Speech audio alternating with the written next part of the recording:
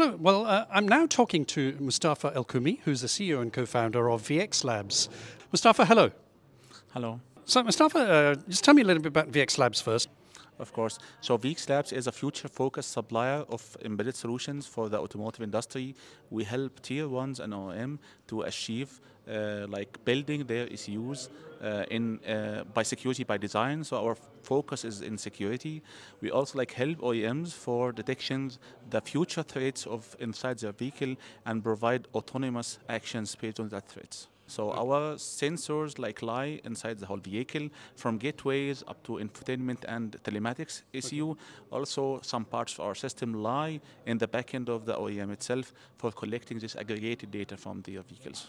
Excellent. And now on the panel, I think we had representatives from car manufacturer, from Connectivity Association, 5GAA, and also aggregator. So some of the issues raised around security, what did you think? I mean, what were your thoughts on that? I think I would use the same word of Johannes from 5GAA. Whenever there's a new connectivity, it is a risk, security risk for that. That's why we have to be prepared for that by detecting the threats which can occur from this like connection itself, how to trust the data which is transferred from one place to other place, and how also to be focused on make sure that this data is authentic. There's no one in between have like hacked or altered this data. And one of the things that was raised, I think, around data sharing, and there are so many issues we're here in Europe.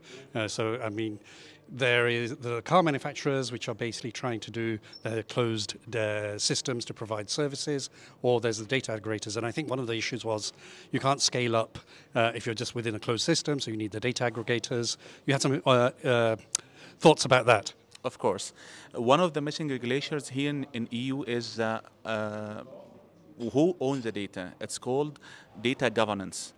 So OEMs cannot claim that they own the whole data which come up of the vehicles, because some of them are related to the tier ones and some also related to the driver. That's why in order to scale, there should be regulations done by the EU at first place in order to make sure that they can share this data safely in order to scale up a lot of services and applications for the future vehicles.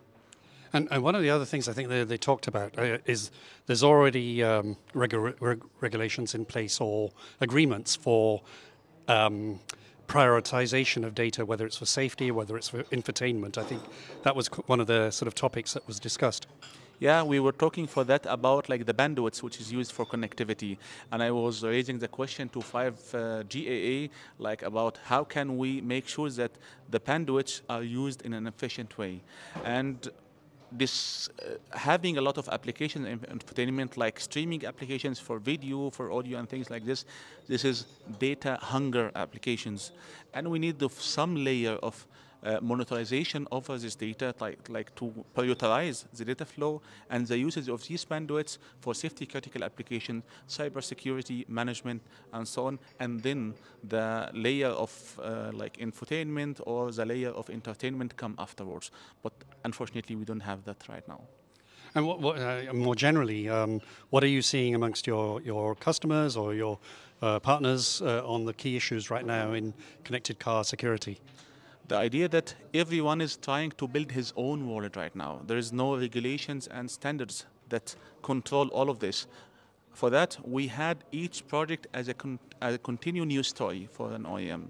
Like he need to build his orchestration by somehow the flow of information and data inside the car look different, and they use this for differentiation. However, I see this is going to be a problem in the future for scaling up, as you just mentioned. And I think just before we go, I think one of the stats you raised in the panel was about how many attacks come via infotainment systems and yet others. And I think you quoted something like 40%, not from the was it 40 or 14, and 40% from.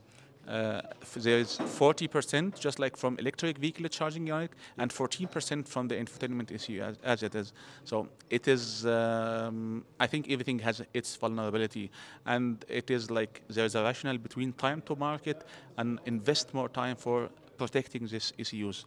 That's why it is always like OTA comes to the place in order to patch the software in the field in order to close these gaps. And I think this is a continuous operation for the OEMs to take care of. Well, Mostafa, thank you very much. Thank you so much.